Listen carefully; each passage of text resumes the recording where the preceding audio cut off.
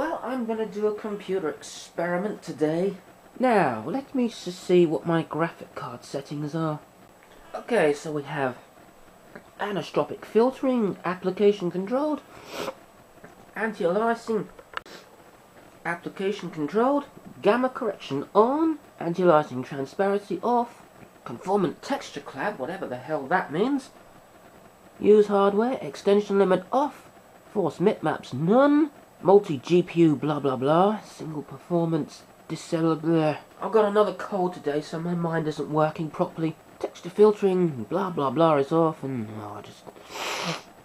well, so you can see how that is. My camera battery is running out already, and I only just charged that yesterday.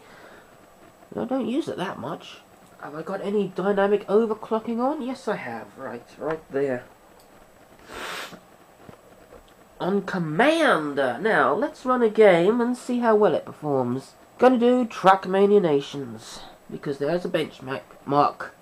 Now, I'm gonna do a benchmark and see how many frames per second I get. Running this at full 1080.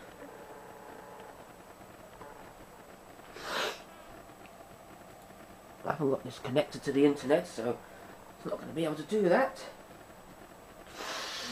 So, Trackmania Nations at full 1080 HD.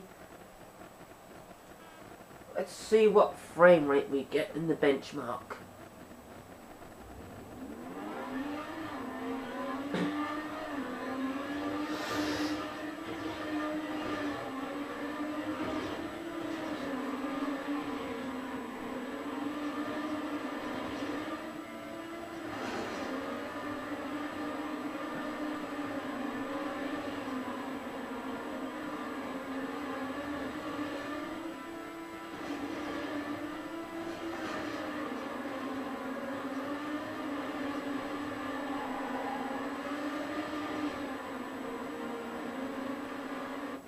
Okay, here come the results.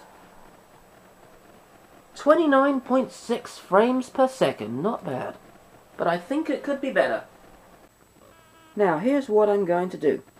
This is inside the computer that we just played that game on. And you can see the graphic card it has. This is inside my other computer. And I'm filming the graphic card. I'm going to take that graphic card out and put it in the other computer. And see if we get any better performance. Here we have the two graphic cards side by side. This one is the one I took out of the computer that I played Trackmania Nations on, and this one is the one out of the other computer. As you can see by the size comparison, it looks like this one is going to be better. They're both Nvidia cards. This one is a 8400 GS, and this one is a 7300 GT. And there it is. I'm a little concerned because I accidentally touched the edge connector when it was on the piece of wood, but I'm going to turn the computer on now and let's see what we get.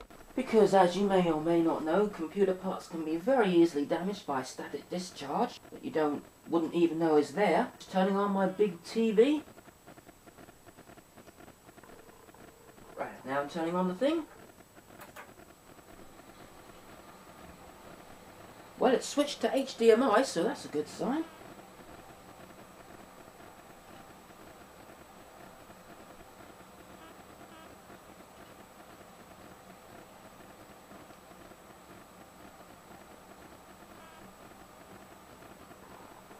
Ah, yes, we're getting something.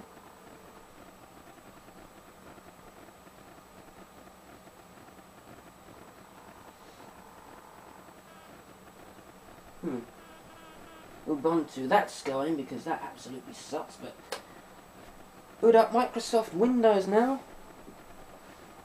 For those of you who don't know what Ubuntu is, it's Linux and it sucks.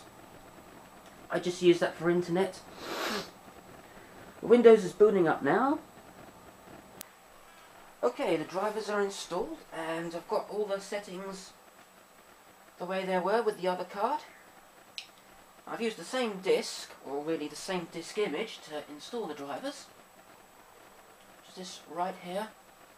Now, let's run Trackmania Nations and do a benchmark test and see if it works any better. Let's make sure it's on 1920 by 1080. Now let's go to the benchmark.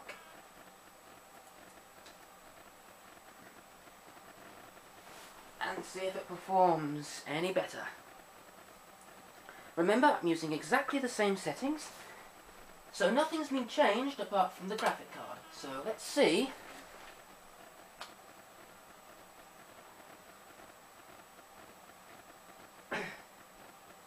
what the results are.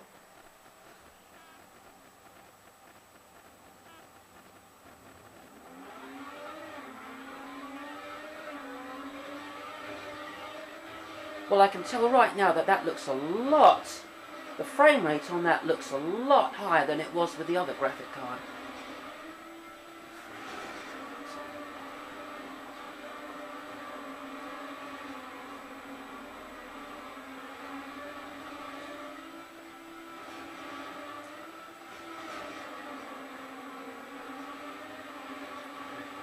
It's right up there with PS3 and Xbox 360 quality.